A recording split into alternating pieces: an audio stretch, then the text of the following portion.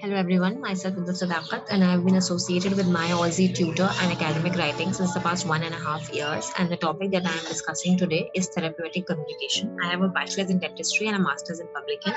When we look at therapeutic communication and the nursing concept, we basically are discussing the communication that the patient has with the nurse and the nursing individual has with the patients, and also the communication that is more important is the one that happens between the healthcare workers and the nurses, and when the shift changes, and a therapeutic communication that happens within the team so as to provide the best possible care to the individuals.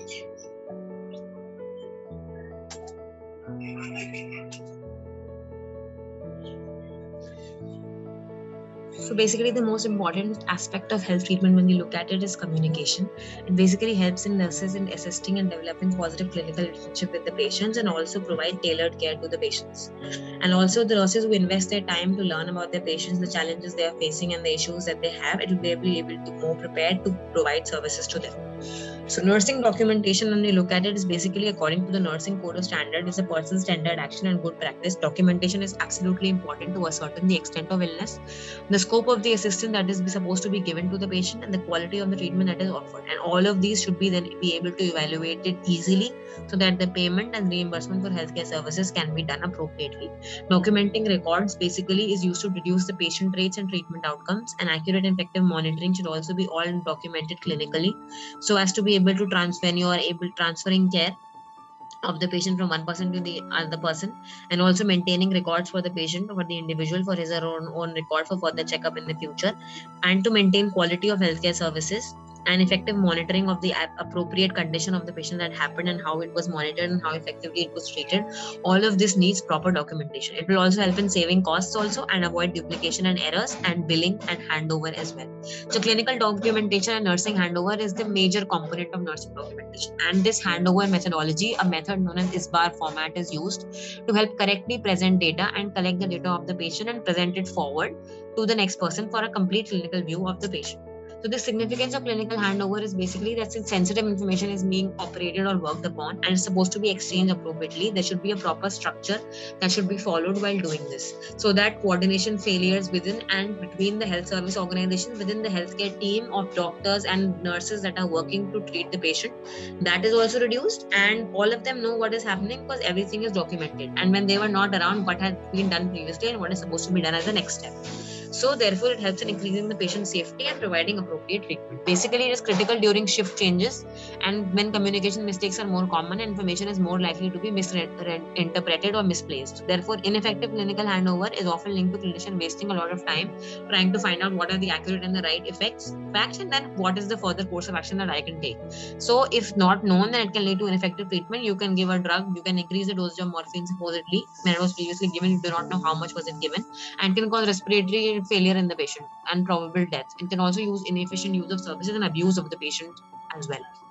So basically, Isbar is basically identifying the patient, situation of the patient, what is currently the patient undergoing, what is the oncology background of the patient, the history of the presenting illness, the assessment, what you have assessed, what the situation is currently, and what are the recommendations that needs to be followed or done for the patient in terms of the examination and the further treatment of the patient. So that is the recommendation that you give, the diagnosis, the further investigation that need to be carried out, or any painkillers that need to be given, or anything that needs to be managed.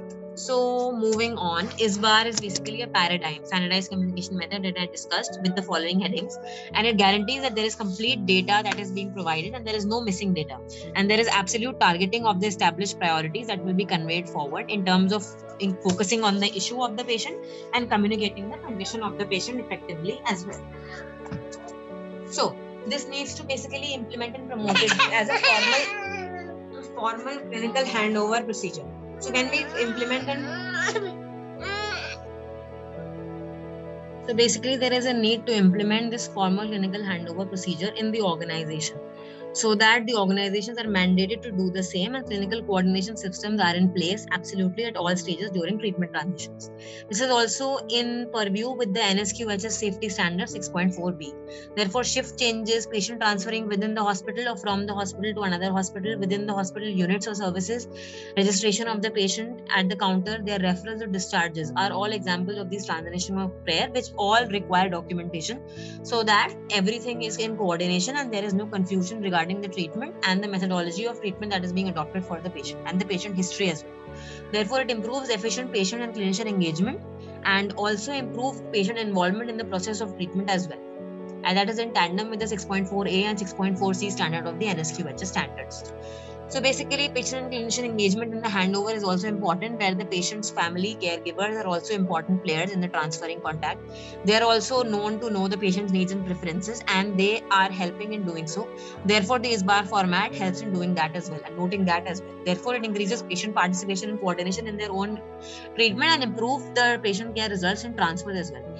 And also decreases readmissions to hospitals for adverse effects of that they might have experienced during care, which will be prevented because of appropriate documentation. So patients may also gain valuable insight into what they are undergoing and what is their situation, and continue the treatment and needs at other places as well easily.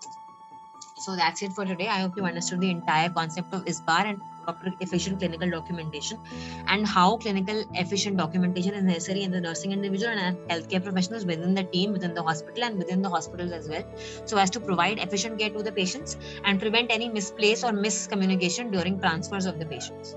Thank you.